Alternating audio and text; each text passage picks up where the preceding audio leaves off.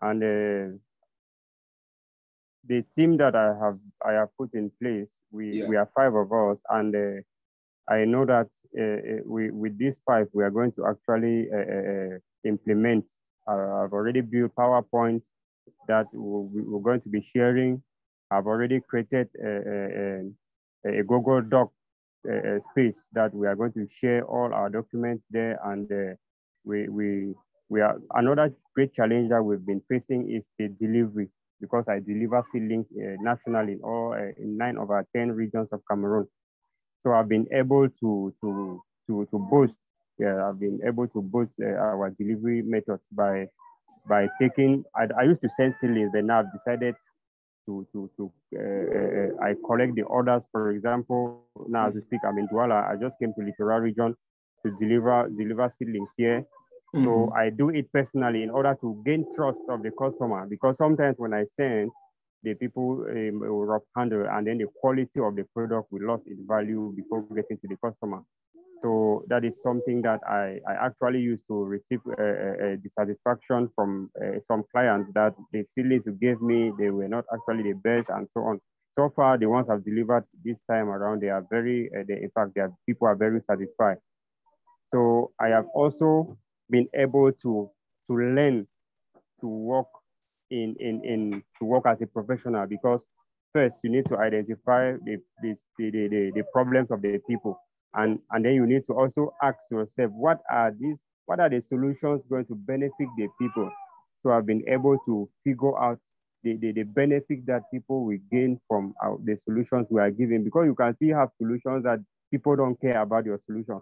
Even without your solutions, people can still move on. So we have tracked down some of these benefits, and we are working on them. And in fact, customers are actually showing satisfaction. Then customer care. This is what in fact, it touched me a lot, because I'm somebody, let me put it this way, I'm somebody with a hot temper. So sometimes the way I close deals, in fact, I just close deals in the way that I want to even track numbers, that sometimes if that person should call me again, I will just block the person. So I used to exercise anger, but now I'm telling you, even my wife is confused how meek I am. I handle situations like a big boy now. So when a client calls me and we are discussing, no matter how harsh how difficult the client might be, yes, I'll actually be calm to handle everything, and then I will be able to communicate efficiently. Thank you. Good, thank you. That's so amazing, and that's very important. I'm sure in the course you must have heard me talk about experience.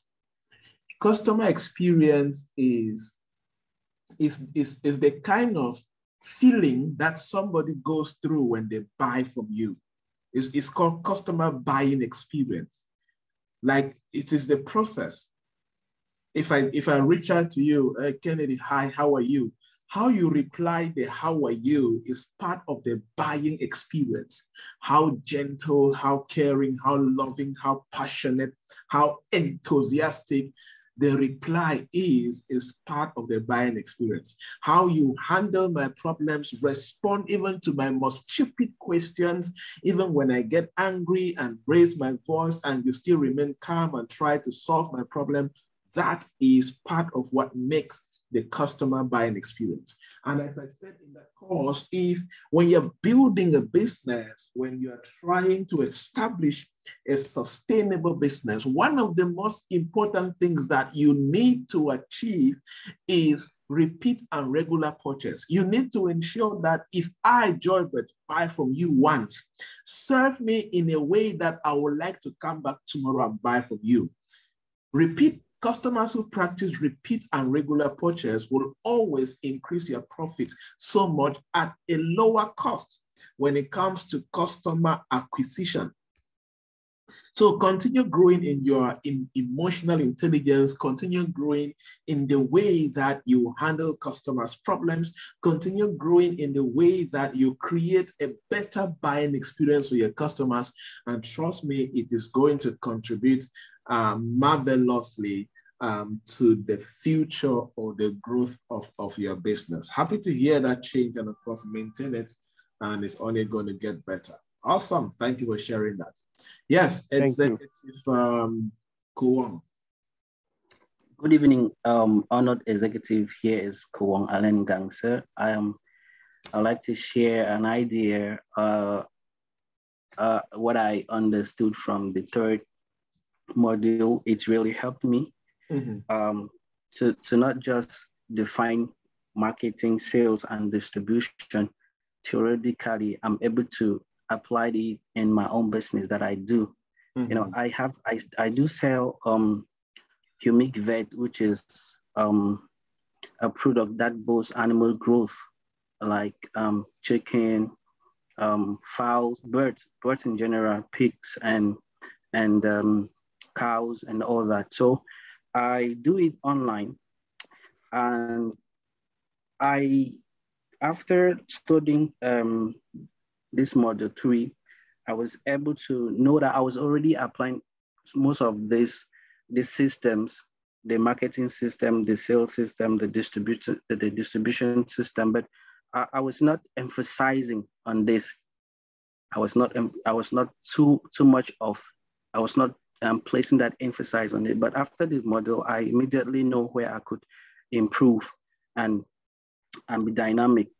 Yeah, for the marketing part of it, where I need to create awareness about the product, I do it mostly on Facebook, and my distributors are. So when I call the attention, I've been able to build a marketing system that runs from me to all of my 3 distributors in Cameroon, so that whenever I have a customer online who is in Cameroon, I'll have to link them to these guys who are also in Cameroon, Yaoundé, Douala, and Bamenda, and they'll be able to push the product to the destination. Now for sales, I also understand that you need to create awareness, but you need to make these people like you, for them to trust you, and then you will be able to sell. This statement really pushed me even harder to make sure that these people, my customers and my distributors really like me. And then this will help them to buy without bias. Yeah. Yes. I've built a good distribution center system that even goes right to Cote d'Ivoire through this, after reading this module 3. That's incredible. That's incredible. That's good. That's good. And I like that audacity. And that's one thing I will talk about in your case. You know, many people get to have the strategies, many people get to have the concept that they can use and change their businesses, but just that audacity to implement, just that boldness to venture into it gets to hold many people back. Give the best strategy to anybody if they lack the culture of implementation and audacity of venturing into new territories like what you have done. It's not going to make any sense. So of course, push into that new market, learn as much as you can, improve the strategies, because you're going to experience new things. And of course, it's only going to make the business become better and more profitable. That is beautiful. Thank you for sharing. Thank you, Doctor. Thank you so much. Good. Yes, Executive Akisa. Good evening, Doctor, and good evening, Executive. Doctor, I want to thank you very much, first of all, for the module 3, because I've really learned a lot from that module. I'm going to share the very key points that I've learned, that I've improved in my business in a very short period of time. And I realized, first of all, that marketing and sales is all about system, consistent action, and agility, which is all about looking for very quick and sustainable way in order to improve on your already existing system. Yes. And so based on marketing, I've always been marketing quite very well, but sales has always been a very big problem. Yeah. And when I went through this course, I realized something very important when it comes to sales, which is what you talk about, call to action. Yes, I used to generate lead from social media, maybe Facebook, right up to a WhatsApp group. Then at this point where buying is going to happen has always been a very big problem. Yeah. I always have a personal development program sometime, and I would generate lead and I get to WhatsApp group. When you talk and talk and talk, sometimes nothing really happened. And it has always been difficult. Now, what I realized when you talk about call to action is what triggers something in my mind, and I have to immediately create something like call to action. I just decided to host a little webinar when they come online. When I generate the lead to a WhatsApp, I create a webinar where I host that very short period of time training, and then I give a very irresistible offer in a very short period of time.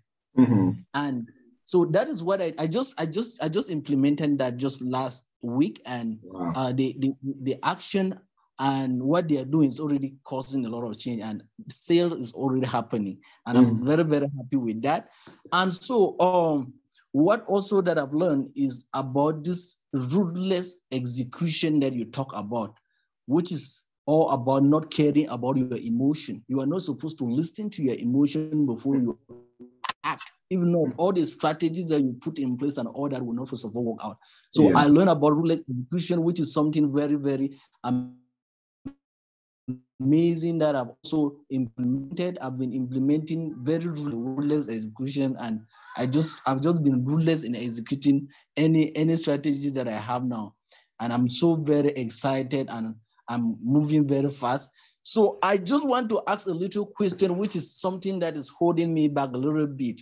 Yes, go ahead. When I have this lead that I generate right up to WhatsApp group, sometimes some people are very quiet, they don't act and all that. So I always doubt, sometimes I feel like, should I go directly to their inbox? Is this if I do that, is it kind of being desperate, or is it okay for me sometimes to go directly to some of them, inbox them directly, and we talk?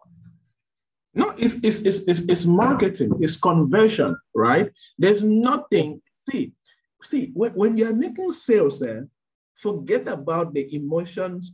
So forget about it. Some people are like, I don't want to be overselling messages because I don't want to bore people. Did they tell you that you're boring them? Okay. You get a point? Where if you channel to drive a sales conversation, your job is to make sure that the approach is professional, is cordial, is welcoming. You get a point? That is your job. Sir. So inbox whoever's number is available, inbox the person and do your sales. Okay, sir. Just make sure that you have well crafted your approach in a way that it can melt the heart of the person. All right. That's your role. So however if the person decides to block you, it's okay, go to the next human being. That's how salespeople think. Okay. Thank you very much, Coach. So improve the bet. Just the secret is improve your approach. Make it exceptional, make it nice, make it cordial, make it exciting, make it different. Don't bore people. Don't go and say, don't go and say hi and then you sit, right? But make sure that it's different and it's exciting, and you can attach some gift into it. That's good. Good. Thank you very much. Good work. Good work. Yes, Executive Emilia Mokoko. Good evening, everyone. Hello. Good evening. Go ahead. Good evening. Okay, what I learned from the course is basically creating an agile and innovative business. I learned that marketing and sales, even though I've been in marketing and sales for almost 13 years, selling products and services, I have learned about ruthless execution and discipline. Well, if I have to relate to my business, for now, my business is still in the idea validation stage. Because what I'm aiming to do is very big, And I thank God for the business idea validation course, because it helped me to actually structure and send to those I want to partner with me, who are actually based in Dubai and United States. For my business, I try to create a lead generation. Since if actually my idea is validated, what I'll do is I will obviously print flyers and make them mostly visual, because what I want to do is people need to see it. When they see, they're attracted. And I will create content for the flyers. I will reach out to bloggers. I have a specific blogger in mind, Deli Singer, who is currently the marketing director for Miss Cameroon UK, who has a lot of influence, especially in this part of the country. And then I'll also reach out to friends and family who obviously help me get my services and my products known. But if I have to relate the cost to where I actually work, I work in a hotel, and I can say that La Falaise Group has set up a good marketing system, a good distribution system, I can call it that, because when you do a booking on booking.com or Expedia and you get to the airport, we have a pickup there to receive you, take you to the hotel, so you don't stress, you don't start thinking about getting a cab. The shuttle is there to pick you up, and it is free of charge. But where I think my added value can come in is in terms of public relations, because I have noticed that we don't really work on the image of the hotel. There are a lot of negative comments that come on the on the Facebook platform and the Twitter platform. The digital marketing intern, it's really young. It's not experienced enough to handle that. So I think that is an aspect that we can work on. And the other aspect is we don't get engaged, we don't get involved in the community. That's one thing that touches me, because I am also a philanthropist. I run a foundation for orphans and widows. And I think that being a group like this big, with close to, we have 6 hotels in Cameroon and abroad, we have to get more into the community to build the image. There are a lot of hotels that are coming in now, so we need to position ourselves. It's true that for now, we are among the top, but we need to change. We need to change. We upsell all the time. All the time we upsell. Customers, they don't get the same things they get at La Falaise. There's always something innovative. I can say the marketing team is really good. There's always an innovation. Thank you. They need to build the image. The image, very important. It's very important. And that is one thing that will really separate the hotel from the others in a very powerful way. So being strategic in how you guys work on your public relations. And one thing with public relations that I like is when it is well done, it has a very long-term impact on the image of the business, of the institution. So if the hotel can intentionally invest on that, it's going to go a very long way to support the future image of the institution. All right, thank you so much for sharing.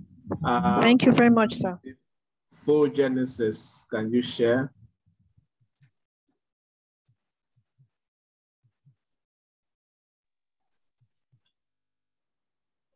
Hello, good evening, Doctor. Good evening, my dear executives. I hope you all are doing well. Good evening. Thank you, sir. I'm so much pleased to be amongst you this evening. And I'm so excited this evening because this is happening at the right time. I have been running my business for the past 4 years now. And it's rather unfortunate.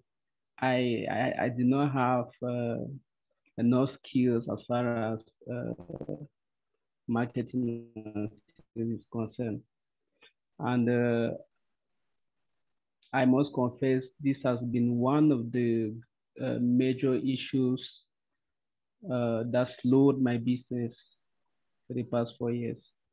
So in this program, I'm happy because I learned a series of things, and I would like to share with you because it is very, very interesting.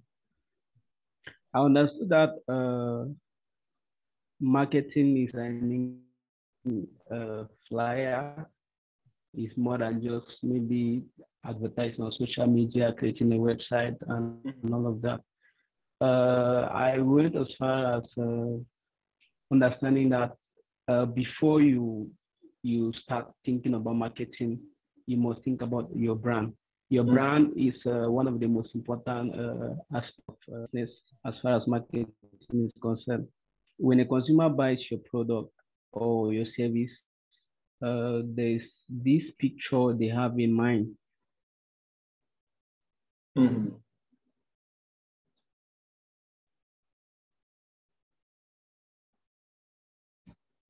Did we lose Executive Genesis? Network is surely checking up. Oh, sir? Yes, we lost you for a few seconds. Or is it me? Yes. Am I on now? Yes, go ahead, go ahead. Okay. I was talking about brand, and I mentioned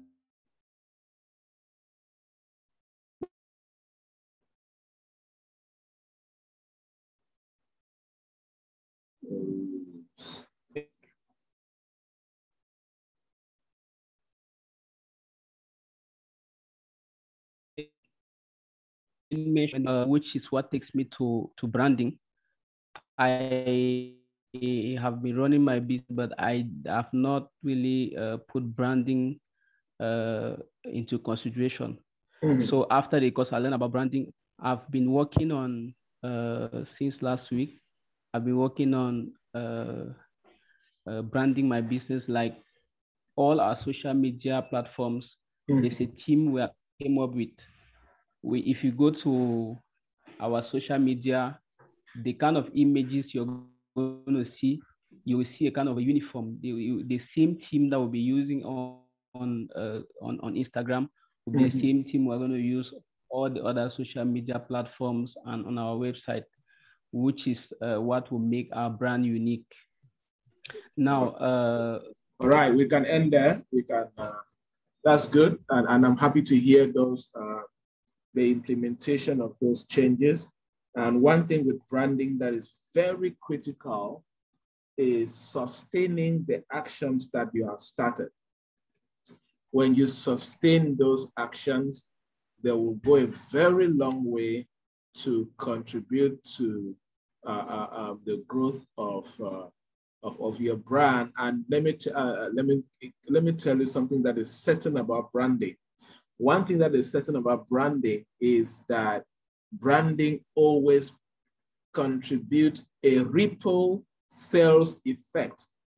Branding is one of those things that when you do it well, while you are sleeping, it can be making money for you. It can be pushing a customer to make a buying decision.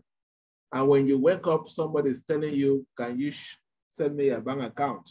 Because the brand has been speaking in their minds, or they have been coming across it, and they have been seeing different ways that you are the best service provider or the best value creator that they can work with.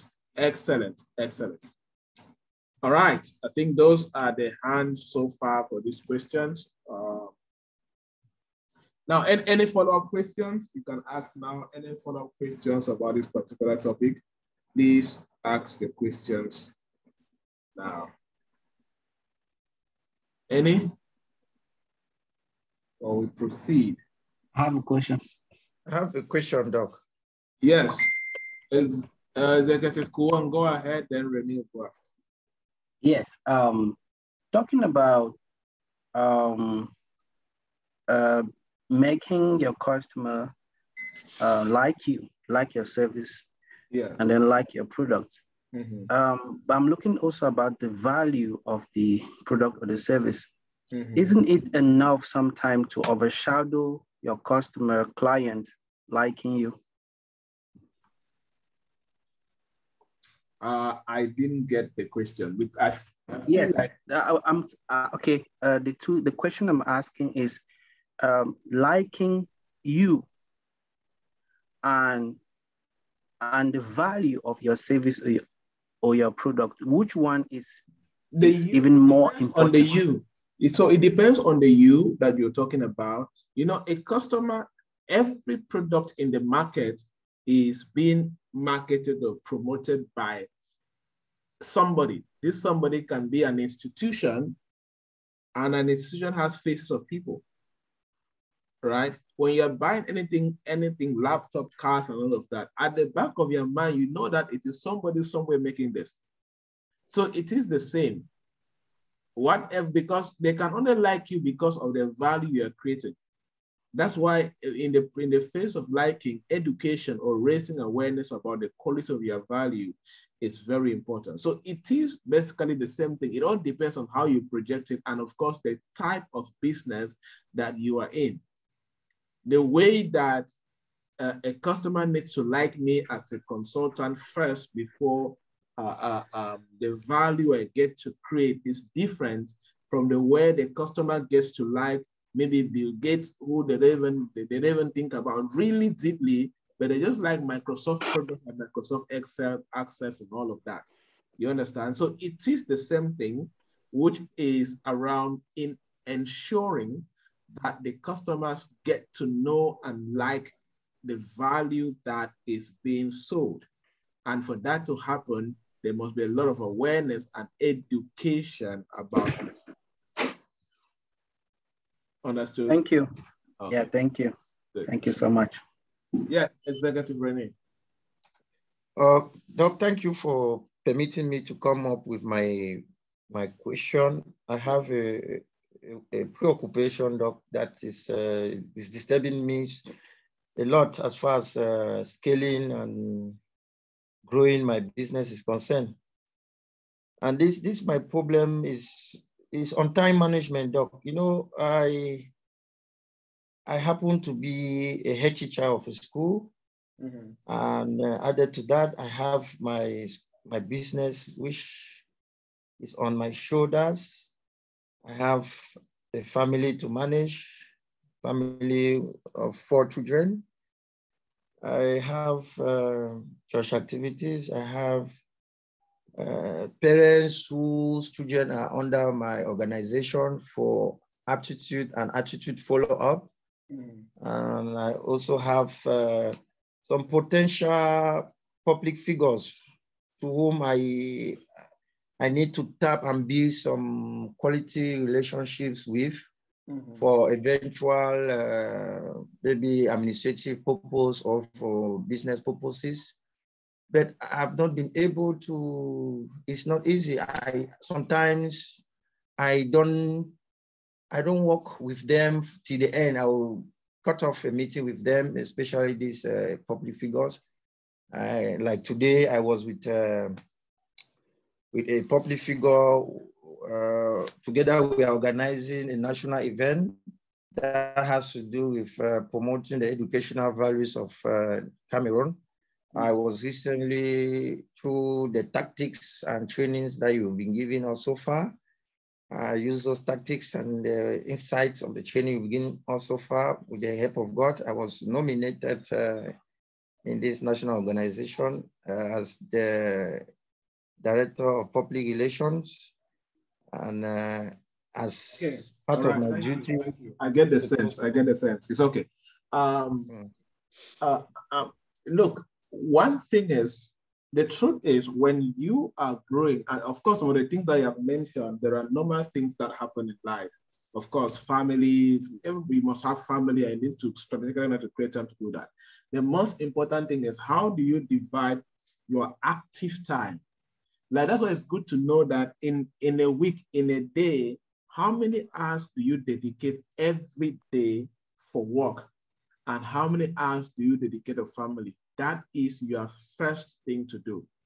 I need to know what time do you start your day? Do you start at 5 a.m., 4 a.m.? It depends on you. And what time do you come back home and then you shut up, you stop work, and then you focus on family before they go to bed or you go to all of that. You need to have a clear separation regarding that. And then from there, you need to look at the time you have at hand for work. How can you, share the time across different activities? But it also very important is one sign of maturity is that you start saying no and you start reducing some activities and you focus on core activities. I am still to see anybody who does many things and is very successful. So at some point, there are some things that you used to do that you have to stop doing so that you focus on core things. Like that's one of the things I've been doing like since last year. I refuse a lot of things right now so that I focus on the core main things that are critical for my rising. You understand? So there are many things that you're doing that you will have to stop them and take the time and focus on key things. Like at some point, you may have to decide that from henceforth, anything that doesn't concern you as a head teacher and anything that doesn't concern you as the founder of the organization you are not part of any other thing. For now, your major goals are your school where you're the head teacher and your organization and your family. Any other thing that is not related directly to any of these three things, you are not interested in it. You understand? For church, you need to have a plan for stores. Have a plan on, okay, you know what, we don't go to church every day, definitely. So have a plan for those days on you go to church. Like me, church is very important to me. And we get to go for Bible studies within a week and all of that. One of the things I do is that on Wednesdays, example, I don't take meetings after 3 p.m. After 3 p.m., I don't take meetings. I'm phasing out the work because I need to go to church by 6 p.m. So there are some days that there are some things you cannot put into your schedule and you do that. So you get to say you can do a lot of things with the same 24 hours, but you are very, very effective. But one of the best things you have to do is you have to streamline your activities. Avoid being everywhere. There are some things that get to a level whereby an activity comes and you see that's very important and you even have to make like millions in it, but you still say no. Because you know that you are focusing on core activities that are critical for productivity and producing better results. Because you don't manage time, really. You cannot tell the clock to stop ticking. You manage activities. So if you're unable to manage your activities to fit the 24 hours that you have, you are going to struggle. So look at that. Maybe it's time for you to start streamlining your activities and start rejecting some stuff and start focusing on those activities that gives you the highest value based on what you define as value for yourself. Then that will be the beginning of you learning how to manage your activities and making maximum use of your 24 hours. All right. Thanks so much, Doc. Thanks so much for the teaching and the eye-opening words and statements. Thanks so much. Yes, Executive Kuwong, you have spoken. I'm just seeing your hand off. Or is Executive Julius Genesis I need to speak now?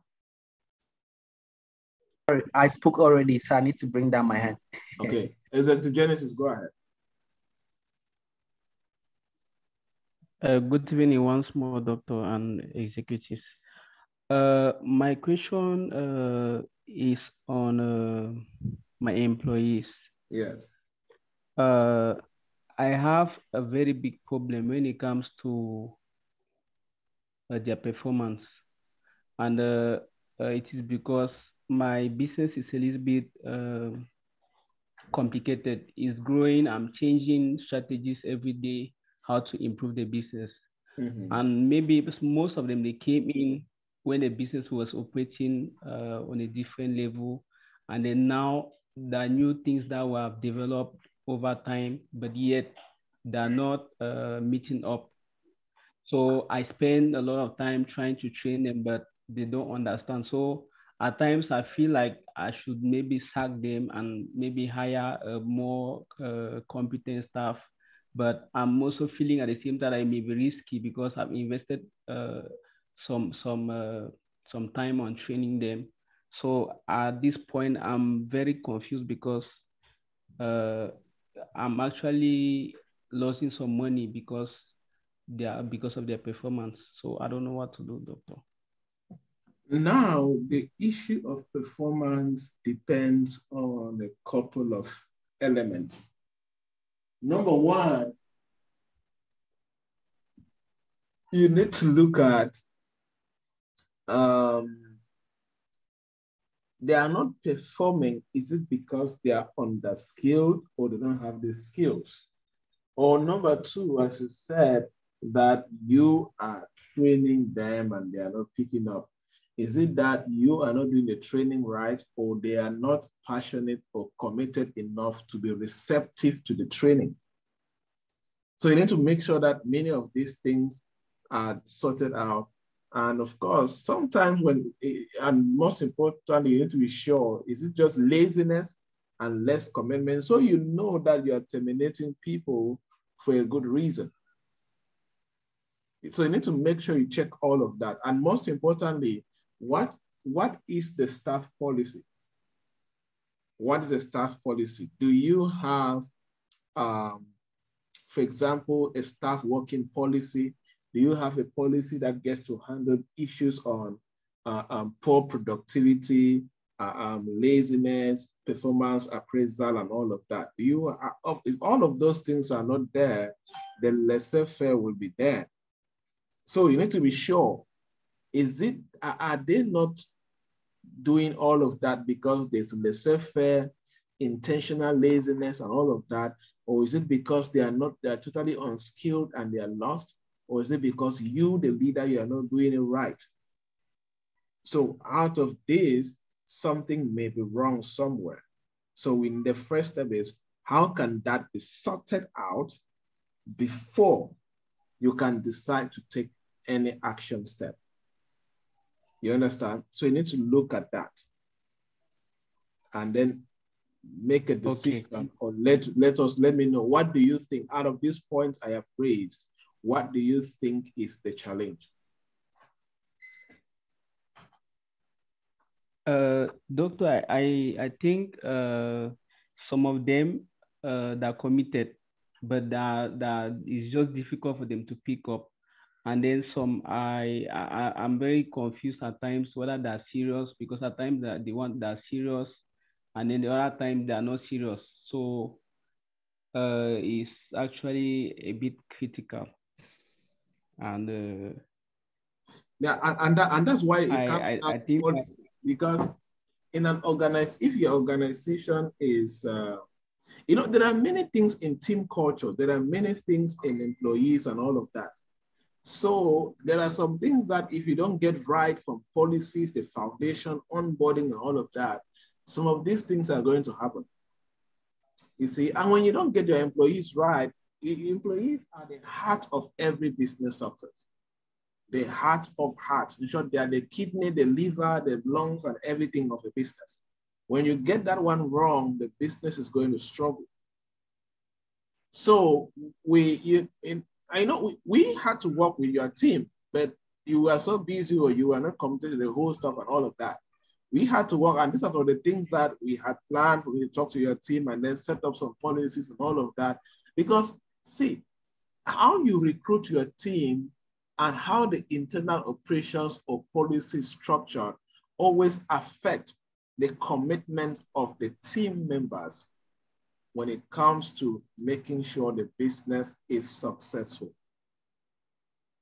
You understand? So I just think that there are some key elements in building competent teams and having a workplace culture that is collaborative and productive and all of these things that you have not sorted out that is now affecting what you're seeing. So what you're seeing is as a result of something wrong internally, both in the mindset of the employees, in their attitude, in the internal policies, operations, and all of that. That is just a consequence of all of that which is manifesting now in you having less committed employees or employees who are not learning and all of that. So some work needs to be done. And the work needs to be done internally first. Okay, sir. Thank you very much. Executive Ebon Godi.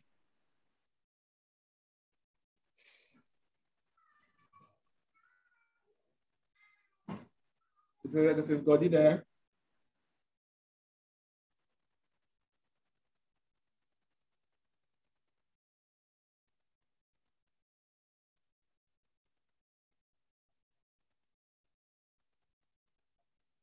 Okay. Any other question? If not, then we go ahead and talk about public relations. I want to talk about public relations because this is something that many people, especially small businesses, they get to ignore. And this is very, very important. Very important. So based on the public relations course, that's the second question I want us to discuss. Based on the public relations course, what do you think that stood out for you and how will you be practicing that in your business or where you work? Please raise up your hand and we'll talk about it.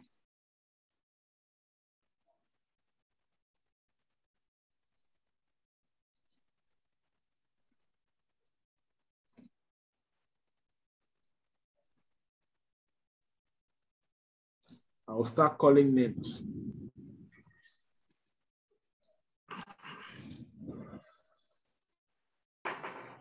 Please, I didn't get the question. We are talking about public relations, the course on public relations. What stood out for you and what do you think you will be changing as a result of going through the course on public relations?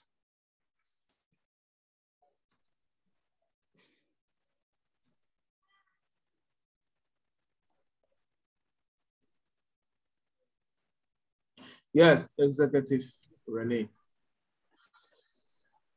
Yeah, the public relation as a course has greatly transformed the way I used to approach public figures. Yes. The way I used to get myself involved in the public event. As I was saying earlier, I've learned that through public relations, I can be able to get and build public relationships with people in public offices, through whom I can easily make myself known, my services known, my products known. Through them, I can have more markets. I can have more chances to get my business legalized, to get the taxation system well managed or easily managed. And I am very happy and proud to inform you that through the techniques and strategies you taught us on public relations, I was able to impress through my personality the president of one big organization in this country, through the impression I gave him. In fact, he surprised me during a preparative meeting. He said, "Oh, Rene, you are going to chair this meeting." And this meeting, I was the only Anglophone, so I was obliged to, to manage my poor French. So I did it in a way that at the end, he was so impressed the way I chaired the meeting. And at the end, he decided to officially appoint me as the public relations director of this national organization. The letter, if you do not mind Doctor, I will forward it to you. To your WhatsApp inbox it to you. And this is a very, very also an easy way to easily gain markets. We don't grow without passing through people. In business, you must pass through key figures in the community, in the continent, and much more. So all right, we have been working together, and I've gotten to know more other great figures in the nation, in the region, littoral. Okay, thank you. Thank you. That's Thank you so much, Doc, for this eye-opening lesson on population, which I never had the skill before, but because of you, the skill is there now and is being developed daily. Thank you. Awesome. That's good. That's good. Happy to hear how you're able to practice the public relations knowledge and framework to create those relationships. Beautiful. Yes, Executive Ruth. Yeah, concerning the public relation, I actually created a public relation framework, which consisted of creating contacts with media houses. Like the presentation said, we, as a startup, an entrepreneur or a business owner, you have to create connections or contacts with media houses and media personnel, which includes journalists. Then I'll go ahead announcing company news via blogs, influencers, and brand ambassadors. I'll equally have constant and continuous posting on my social media platforms. Then I'm going to send design flyers and messages to TV and radio stations. I equally partake in interquarter games and community volunteerism. Then I'll create an attractive website so that someone coming to my website, you want to know more, which will have a phone number that you can contact us and an easy address, which will lead to you coming, visiting our restaurant. I'll equally be sharing updates on our social media platforms, and so a community manager will be assigned to reply punctually to customers via calls or on our platforms. Then I created a scandal because the last part of the presentation said we should create a scandal, then create an action plan to counteract that. I don't know if I can share my scandal. Yes, sure. Okay, concerning my restaurant, I have it that rumors have it that the corpse of a new, that's just a scandal I created. Yes. And an action plan to counteract it. That rumor has it that a corpse of a newborn baby was found in one of the fridges in my restaurant. So as a first step, I'll have to do a proper research, meet with the staff of the restaurant to actually get the right information on what really happened. Which will lead me to organize an internal meeting with all the staff of the restaurant. We are going to brainstorm and craft a particular message which we are going to use, because if we don't agree on what really happened, we won't be able to tell the outsiders what happened. So we're going to get a message for broadcasting. Then we're going to organize a press conference for the media houses to tell them actually what's on ground. We'll get blogs, newspapers, and influencers to relay specific information. Then now we'll evaluate the cost. Then I will sit back and evaluate the cost and the feedback with my team. Beautiful. Thank you. Awesome. That is good. That's good. Good work there. I love that. Well done. Yes, Executive Kennedy. Okay, good evening. Good evening. Once more, Doctor. Good evening, fellow executives. Yes, when I went through this model, point C, marketing and public relations framework, it was a powerful one. It blew me off. I must confess, even you, Doc, for some time, we've not actually communicated. Have you noticed that you have replied to me about 3 consecutive times since this module was presented? So I actually tried to put it into practice, and I actually read from you as well. And even though the public believes in and applaud our brand very much as an innovation to the agricultural landscape in Cameroon and beyond, we are making more efforts to build sustainable relations with stakeholders, governments, and individuals. who engages with us for any activity. We also, when it comes to corporate communication, yes, under corporate communication, I have been able to implement that is with the platforms, the links that we have, the platforms and organizations,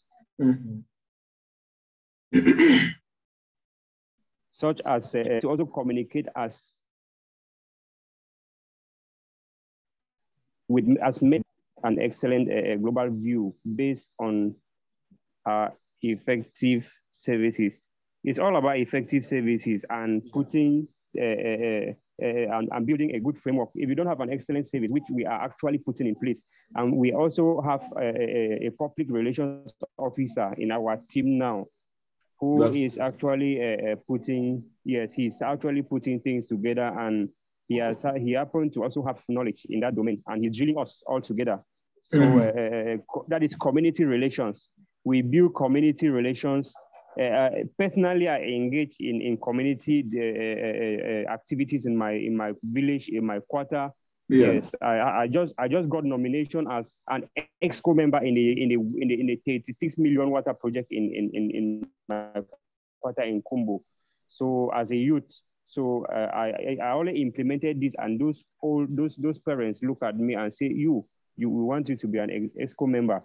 And there are some journalists, I became a national hero unknowingly, like we studied. I became a national and international hero somehow, because I was interviewed by BBC. I got invitation from CRTV. I was very naive. I've not attended. I had 3 invitations. But lately, when I studied on public relations, I actually called this lady. I wrote her on WhatsApp, Patience Mbele.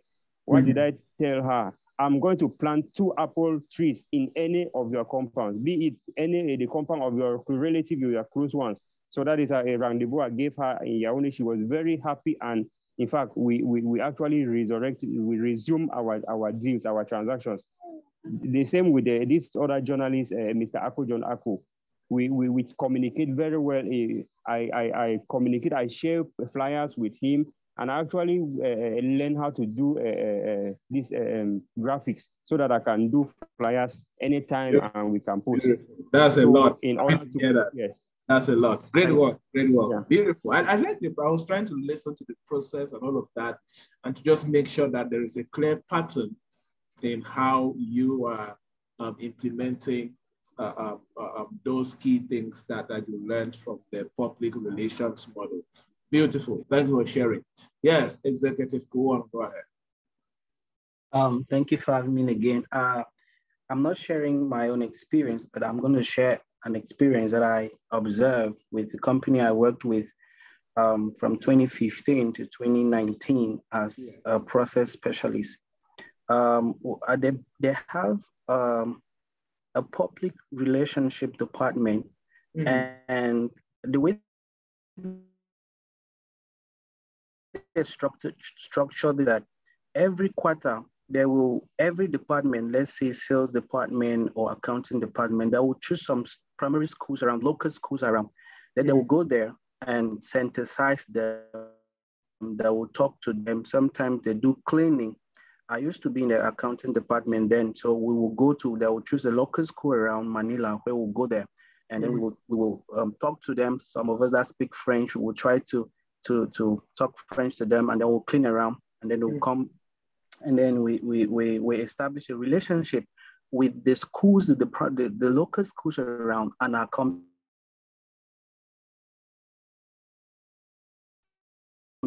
And the reason is that when the company is a global company, whenever it is to establish in a new country, let's say it's coming to Cameroon, what they do is that they will look for a CEO, a chief executive officer, who has good ties with the community. Yes.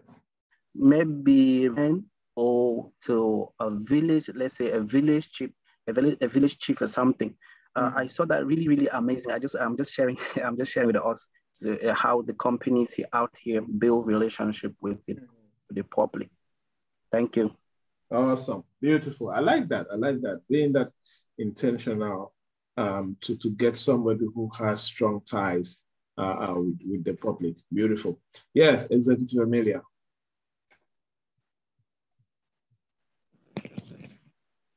Okay, thank you for giving me the opportunity to speak. Concerning public relations, I'm taking an example with the business idea I have in mind, because it's where I want to position myself is in French, we say d'entrée de jeu. It's in luxury. So to work the image of my business for my launch event, I'm not going for any other place less than a 4-star hotel to launch for the launching event. Now, my targets normally are business people who are self-made,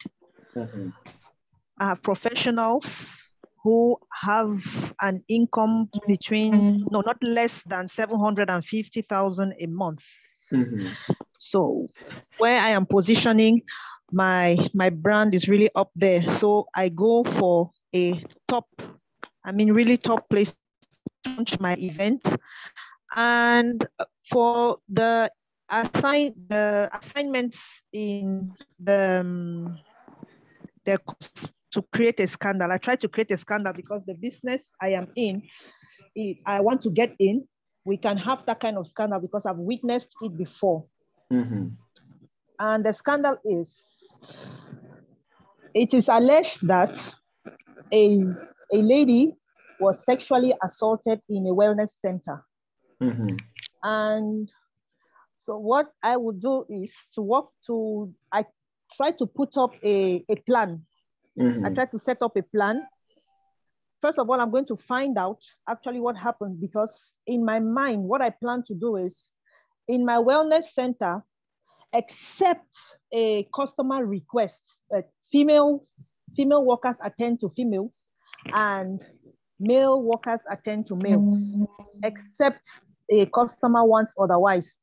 But what I'll do is I'm going to research. I'm going to try to find out actually what happened from both parties. I'm going to sit down with my team and we are going to brainstorm and see how we are going to respond to this, the way we are going to put it and pass it across to the media.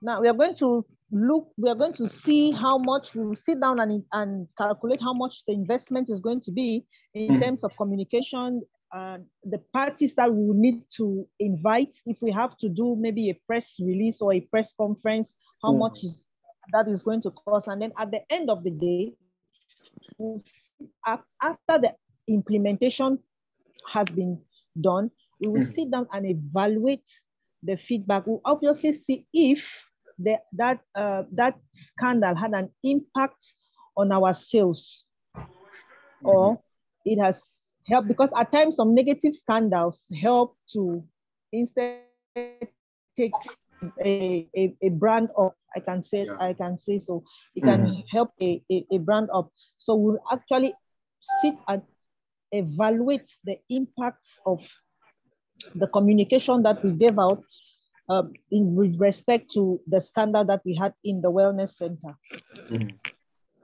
Awesome. Very, very powerful. Very, very powerful. I love that process and all of that you shared. All right, beautiful. Thank you so much for sharing. Anybody with questions? Anybody with specific questions? Yes, good afternoon. Good evening, doctor. Yes, go ahead. Yes, I have a question and concerning public relations. I've had some difficulties applying some points at my workplace. Okay, like I am working in the laboratory in a government school around, whereby I am the youngest staff, and most often I have problems in going on my day-to-day activities because the senior staffs do not allow me to implement the nice ideas and the innovative ideas I wanted to bring forward. Okay. Now, is it is the issue of the culture, the organizational culture. And did you say that you're a leader? You're a leader of the department? I am the lab assistant in the department. That means the technical. Okay. Yes. The technical. All right. Good. Now, in an organization, there's a culture. There's a culture of leadership. There's a culture of contribution and all of that. And when you're in an organization where the culture does not promote the implementation of new ideas or do not even promote the listening of new ideas before implementation, things like that get to happen. And when you are not in a leadership position that you can directly influence the implementation of certain ideas, it can be very troublesome. So, like in your case, you are not in a position where you can influence. You can just contribute and raise awareness and keep talking. So what I recommend is keep recommending the ideas. They may not be taking it, but keep recommending. And if there are some that you have the ability to try to implement and surprise them with a good result, but which will not cost you anything or cost their business anything, find a way to do it. Because sometimes in a typical African setting where people don't like to listen to new ideas and corrections, sometimes it is the result that speaks to them that convicts them that, oh, we should be listening to this guy and give him the opportunity to take the business forward based on the contribution that he can bring to the table. Okay? All right. Executive Emilia? I have a question. Yes, go ahead. My question is this. If you have a customer who is grossly dissatisfied with your services or maybe with your product, and this customer makes a very big statement, and which you know is true. Yeah. How do you manage it now? Do you admit your fault, if I can put it that way? Do you admit your fault before the customer, or do you try to be diplomatic about it? Now, it depends on where this happens. If it happens and you are in a close discussion with the customer, you accept it. Why? Many customers like authenticity and transparency in communication. And how you accept it is very important. If you accept it without a follow-up action to create a better experience for them, the impact may not be there. And it's always better for you to react to these kind of things from the place of, even if you are diplomatic, yes, it's good, but make sure that it is fueled by authenticity, transparency, and let them see that you care about them by, listening to their complaint and even accepting that you guys were wrong, and not just accepting, but taking steps immediately to make sure you respond to whatever they raise and create a better experience for them. Understood? Yes, Executive Rafa, are you there? I see your hand is up. Oh, Executive Renee, go ahead.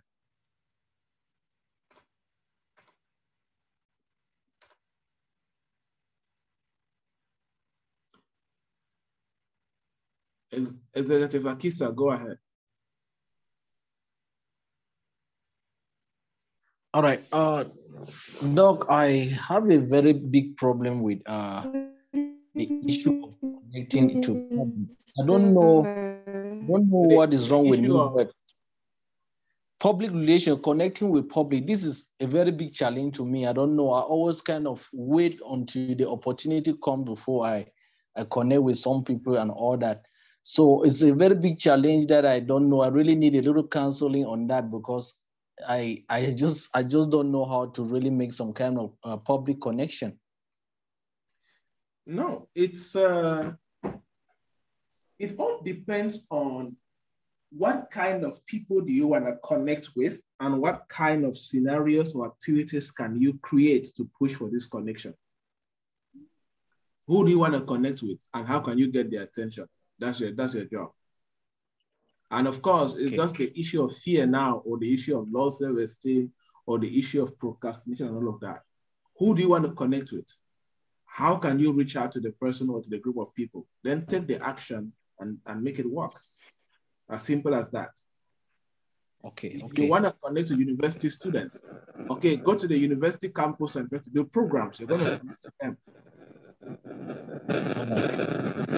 If you want to, if you want to connect with taxi drivers, okay, go to the taxi union, do something and connect with them there.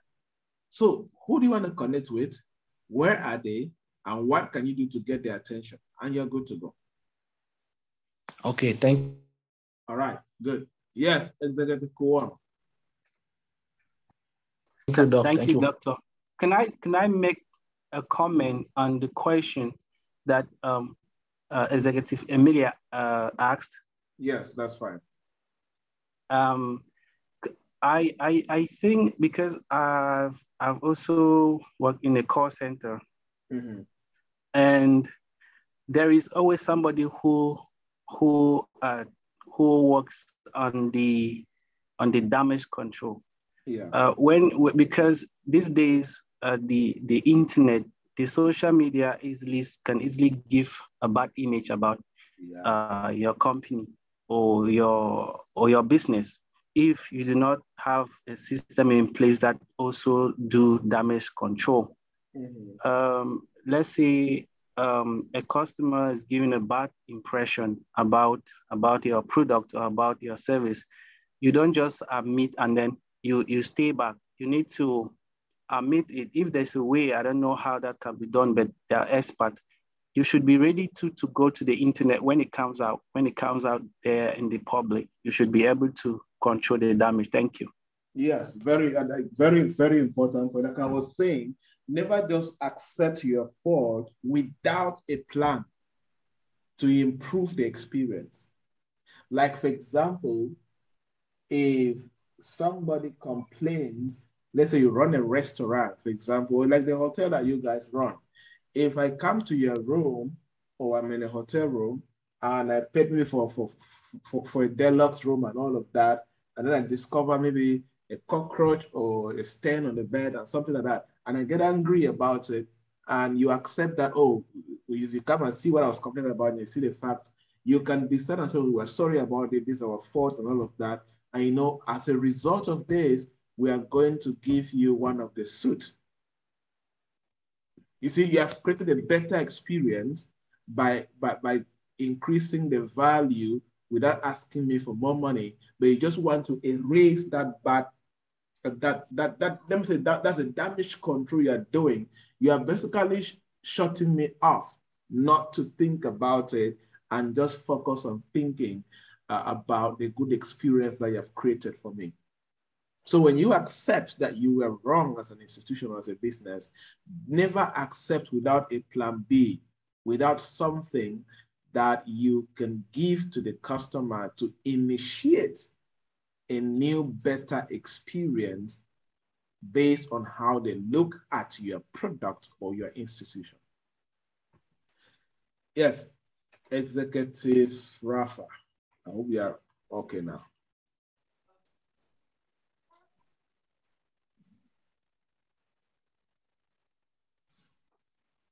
Executive Rene, is your hand up or is it an old hand? It's up, Doc. Yes, question? Yeah, thank you, Doc. My question goes thus. After working your way into an organization, precisely a national organization organization, a public office, a public organization, a governmental organization.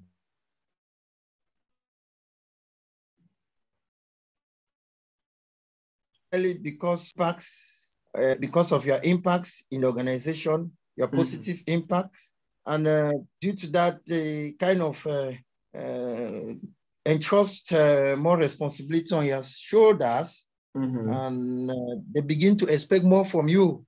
But the tendency is that, or what we are experiencing is that they expect more from you, they give you more responsibility, but they don't give you sufficient resources for you to meet up with their expectations. It is true that as entrepreneurs, we make our ways into such organizations through humility, through volunteerism, you know, but with objective of getting, you know, partners, getting, you know, useful, constructive, big relationships, you know. But then when they give you these responsibilities, they don't give you the sufficient resources like the one I'm experiencing. How do you, and they're expecting you to be, you know, up to the task to deliver the good. It's the issue. No, it's the issue of leadership.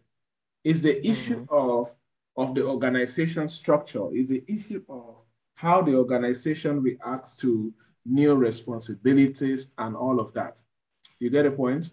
So it all depends, but the big role is on the leadership. And the big role is on the budget too. It's on a lot of things. But if the leader and the internal operations are not well done, things like this will always happen. So because it's possible in some organizations, some leaders are just greedy not to spend money so they can embezzle what is there. So there are many reasons that can lead to that. And of course, on your end, what you can do is you can keep asking for the resources. Or if you see that there are no resources, you do what you can do with the available resources, and the rest can wait. When the resources are available, you proceed to get it done. You see?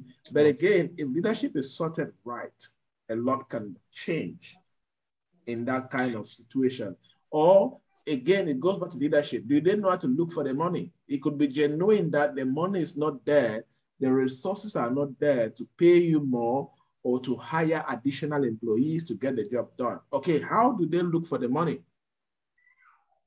A leader in an organization needs to know what to do to get the money they need to fund the logistics or the operations of the institution. So it goes back to who is leading the organization, or the board of directors, internal operations, and the structure that will change this. From your end, you can only do what you can do with the limited resources you have, and try to manage as much as you can, while hoping that someday they give you all the money you need to get it done. Okay. Thank you so much. Good. Executive Linda, go ahead.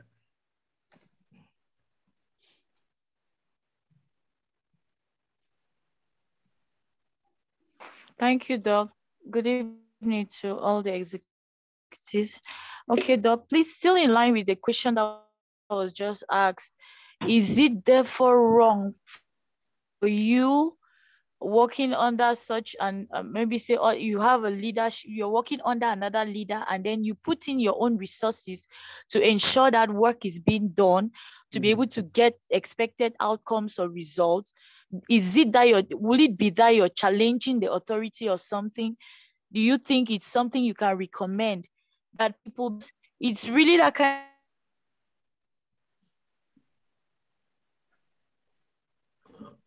I think we lost of a problem when it comes to public sector, the level of getting papers to print, or seeing maybe ink is finished. Nobody thinks that they can sacrifice that much to be able to get work done. So do you think that it should be recommended? Do you think that it's a right thing? Do you think that as a leader or executive, someone who is trying to make a difference, you can actually go the extra mile, be able to get that work done? Yeah, there are people in an organization that go the extra mile. You know, you can go the extra mile There are many things that can inspire you to go the extra mile. If it's an organization that you know that the leadership is good, the mission is genuine, and they're really doing their best to stand out, and you go the extra mile because you believe in the mission and what you want to create for the community or the customers you're serving, there's nothing wrong with that. But it gets challenged when you're going the extra mile because the leadership is bad, they don't take action, they don't release the resources or money needed to get some things done, they are not very punctual, many things, and you are going the extra mile because you are frustrated, not because you are motivated. Now that is the difference. Now, how long will you keep going the extra mile in an institution that has bad leadership, bad structure, and they are not intentional with how they serve the customers or the employee? You see, that's the challenge. So are you going the extra mile because you're passionate, you're motivated, and that institution has a future? Or are you going the extra mile because you're frustrated and there's lack and leadership is tight at the top? That second option is not recommended because how long will you do that? So it means that you keep losing money for a vision that doesn't really have a future because the leadership is terrible. You see? And people may feel that you are trying to show, of course, or trying to expose their laziness and their ineffectiveness, which can lead to a lot of internal fights or even possible external fights. So it depends what is fueling you to go the extra mile. Is it passion, commitment, and love for the mission, or is it frustration, bad leadership, and poor internal structure? All right. Yes, Executive Emilia, your hand is up again. No, yeah, I just wanted to, hello? Yes, go ahead.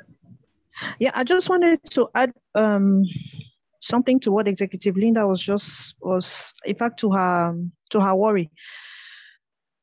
Like you said, it all depends on the management. There are policies in some companies that you do not have to spend out of your pocket for work to be done. Mm-hmm. In a company like that, you don't spend. Yeah. I'll take an example where I worked before in Diageo Group, that's Guinness Cameroon. Yes. The policy is strict.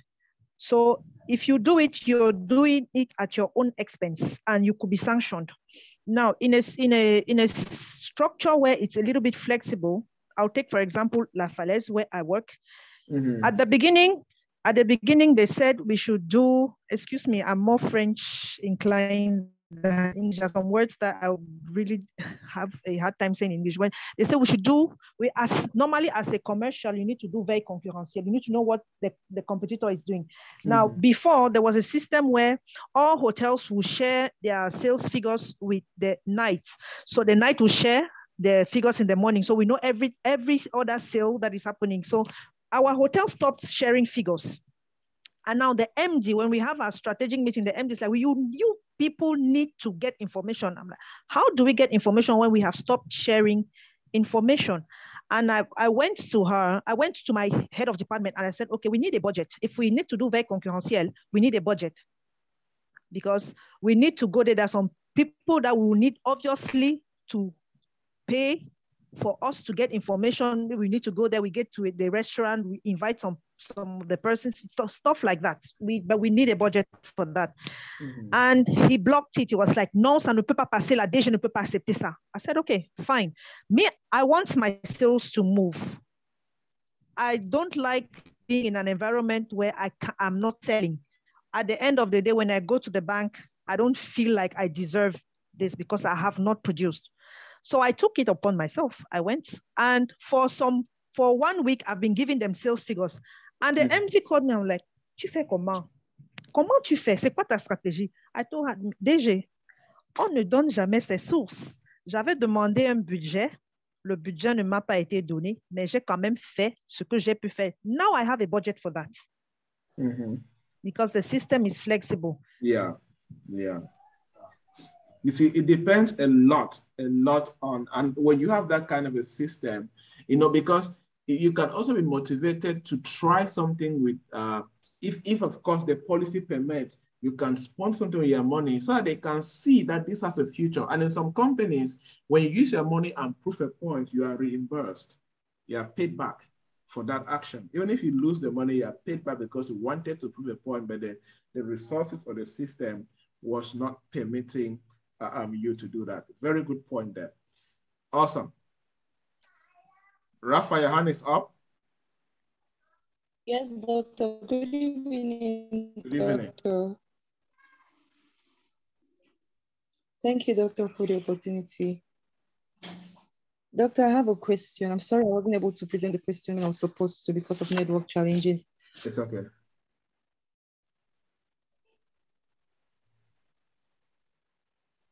Oops, we lost you again.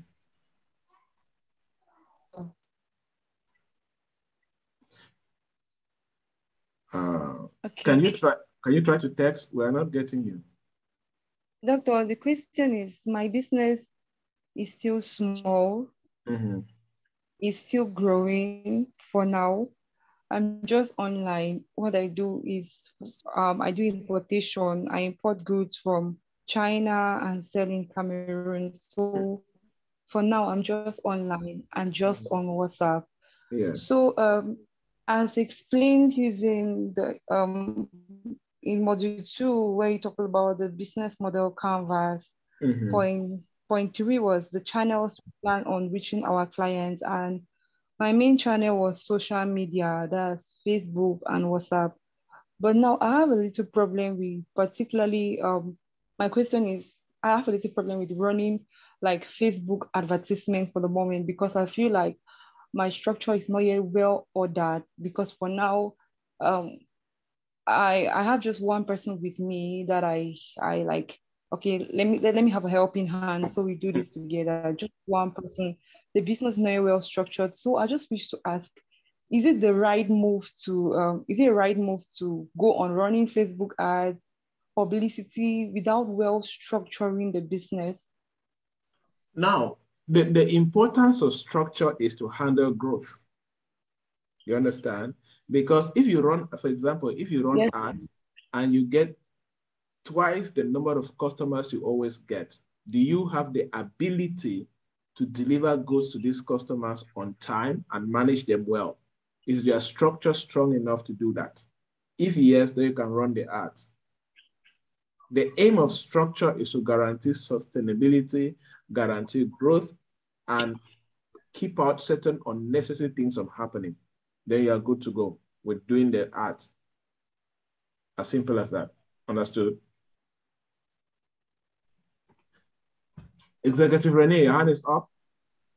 Yes, my hand is up. Thank you very much, doctor. Thank you.